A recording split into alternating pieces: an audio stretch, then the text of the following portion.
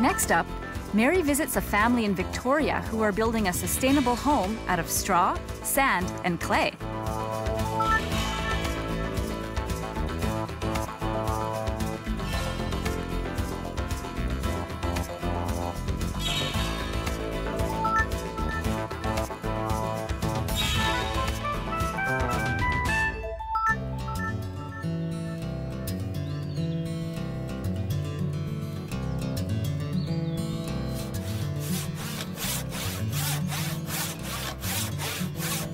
On 3 hectares of land outside of Victoria, British Columbia, an eco-political experiment is underway. Can you build a sustainable, affordable home that, and here's the kicker, meets code? Well, after a month of wall building, our walls are halfway up. Gord and Ann Baird, along with Ann's parents, are giving it a run for their money. They want to construct the first fully engineered, load-bearing, code-approved cob house in North America. Basically, you're not impacting future generations, either future generations of humans or future generations of animals and critters that you share the property with. So not only will the house be of natural materials, but also our systems will all be sustainable, such as the rainwater harvesting, the solar heating. The Bairds have become master dumpster divers in their zeal to use recycled materials.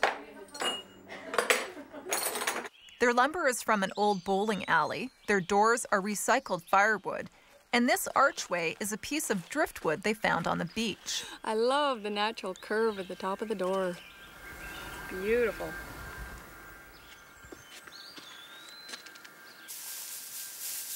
The cob mixture comes from local materials and is based on the Baird's own recipe of pumice, sand, clay, and straw.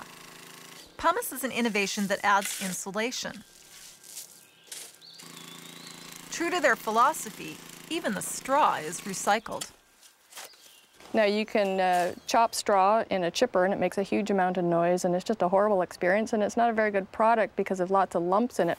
The best way to have chopped straw is to put it through a horse.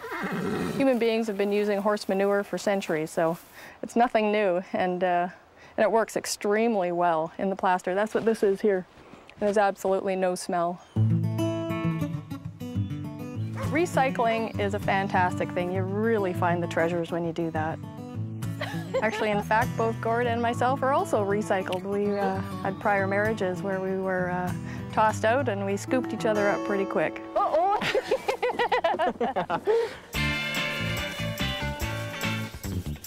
You might say that the Bairds are the millennium version of the 60s Back to the Landers. Who needs the gym membership? They met and fell in love online while Ann was living off the grid in the Gulf Islands. It quickly became apparent that it was a match made in heaven, but grounded on Earth. When I met Ann, I wanted a gal that could carry her own kayak, clean her own fish, and could wear gumboots. And she is all of that in this pretty little bundle. And she's got an amazing mind, and she's got an amazing passion for nature, and she's taught me a tremendous amount. We can probably work on our system where I'm making it and you're spreading it and wheeling it. Yeah, I think that would work out quite well. Gord is an amazing man. We got married after knowing each other 6 months. We were engaged after 3 months. And he's the most amazing man I ever met. You saw all the curves, and the idea was that the curves followed the bedrock. So what we have here is we have the bedrock. I met the Bairds at the beginning of construction, back when the house was just a twinkle in their eyes. Is this your main entrance? This is actually not our main entrance. This is actually an entrance coming into the front of our living side, but our main entrance is going to be around the side. And look at the view. Oh my goodness. Oh, that's beautiful. It's spectacular. It's an awesome location to build a passive solar house because it has full sun even right in the winter. It's roughly to scale. It's quite curved because what it does is it follows the contours of the bedrock. So rather than building a house and making the landscape fit the house, what we've done is we designed the house to fit the landscape.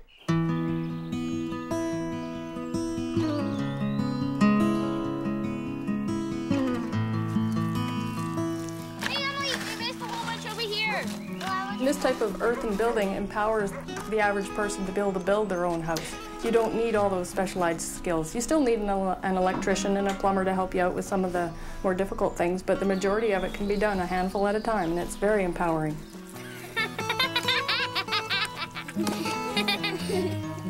The Baird's home will be powered by the sun and the wind with a state-of-the-art grid tie-in system with BC Hydro. Solar water heating tubes will provide hot water and in-floor heating. Is this where my hot tub's going to be? This, actually, this is where our drinking water is. So what we have is off our living roof, and as you can see, coming off the eaves that we have here, this is where our 4,000 gallons of rainwater storage is. These tanks will catch rainwater, which they'll use for cooking, drinking, and washing. Gray water will provide irrigation for an orchard. Okay, I'm here. Is this an important feature of your home? Absolutely. This was the pipe for the flush toilet that we have to put in that we're never going to be using. We had to put in a $30,000 septic system to accommodate a flush toilet for a toilet that we won't use because we use a composting toilet. So our composting toilet is $300 versus a $30,000 system that we're not going to use. So that's silly, and that's a challenge, and that's hard to swallow.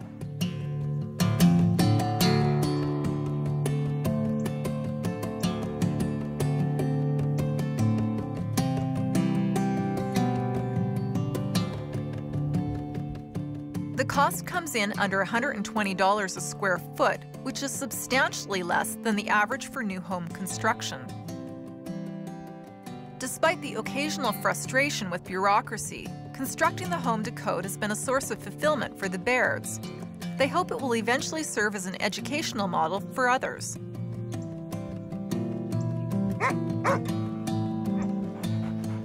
So what's holding you up right now? Oh, there's lots of little bits and pieces for the special... I return almost a year later to celebrate the almost finished product of their passion and labors. Ooh, Here we wow, are. it's looking great. Well, thank you. I love the kitchen. It's a dream kitchen, absolutely. Made out of recycled materials for the most part. And Gord has done an amazing job. His first kitchen. And it's very rewarding because we get a huge amount of positive feedback from our community and our friends, and we've met so many like-minded people through this that our lives feel so much richer because we've connected with many people that think the way we do and appreciate what it is we're trying to do here.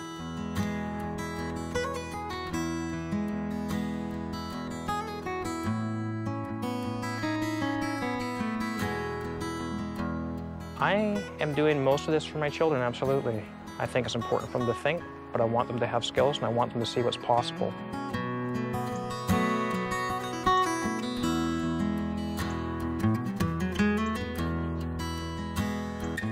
Congratulations. Here, here. Here, here.